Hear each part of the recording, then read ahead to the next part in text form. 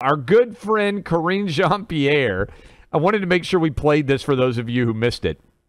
Yesterday in the White House, they had the cast of, what's the soccer Apple show that everybody's watching about the American college football coach who goes over to England and becomes a Premier League coach. They had that whole crew all visiting the White House.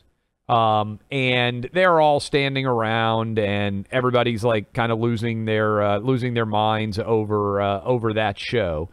And simultaneously, we had people start to ask questions, get upset that they're not getting called on. And this was Today News Africa. Simon Atiba, he had a heated exchange during opening statements with the Ted Lasso cast. Listen to this. No, that's not. We're not doing this. We're not doing this. We're not doing this. We're not doing this. From across the room, you've been discriminating against me and discriminating against some people in the briefing room. And I'm saying that this is the U.S., this is not China, this is not Russia.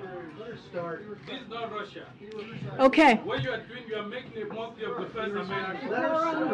Decorum, please. It's been 7 months. You've not called on me. You've ignored my messages. I'm saying that that's not right. That's not right. Fun times. Welcome, guys. Welcome. Welcome to the press briefing room. Okay. This is not right. Sir, let it go. Are we ready? Are we going to behave? While many folks... Decorum, please. 7 months he hadn't been called on, Buck. Sorry to our guests. We apologize. Yes, I apologize. I apologize. Okay. Apologies to the Ted Lasso cast. Oh, okay. Notice all the journos. This man is a journalist who's been there for 7 months, hasn't been called on once. Okay, he's African, and all the journos in the room.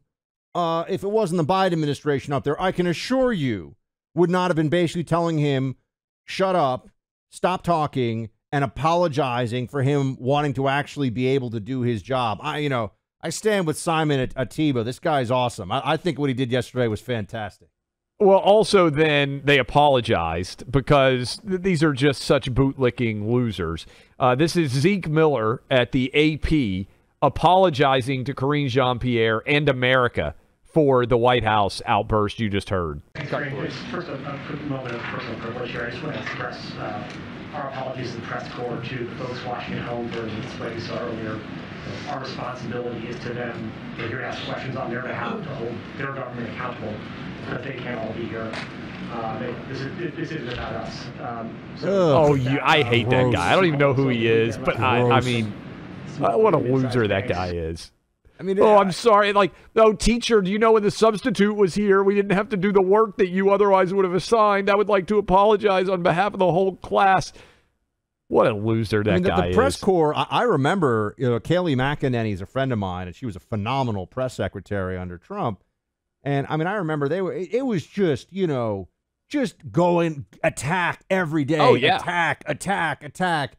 Oh, but now somebody who has, no one, by the way, denies what he says, that he hasn't been called on in 7 months. 7 months is a long time to show up at press briefings and not get called on. If he had said it had been a week and he hadn't been called on, I'd be like, all right, there's a lot of people in there. It's been 7 months. Clearly, they're not giving this gentleman his due.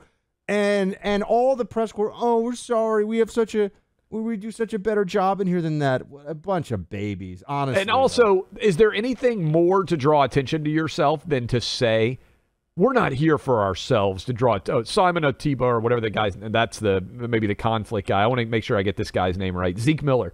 I'm Zeke Miller. I'm not really here to draw attention to myself. Zeke Miller, AP. But, on behalf of Zeke Miller, AP, I just want to apologize to the American people. We're here to do the work for you, to ask the questions that you aren't able to. No, you're not. You're not asking any questions that I would like to have asked. Just what a loser that guy is. I don't know anything about Zeke Miller other than he is a tremendous, massive loser. Just based on that 20-second clip. Also, any doubts? When was the last time anyone it's interesting, actually, because while we point out, a lot, people will say that Karine Jean-Pierre is not excellent at the job based on the awful, even by low standards set by Biden administration employees. There you go. And while that's happening, it's interesting because that's so obvious to many people outside of the Democrat Party.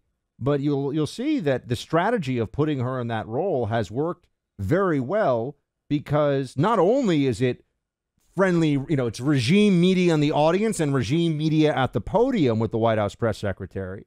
Same thing, right? It's not really any difference between the two of them. But beyond that,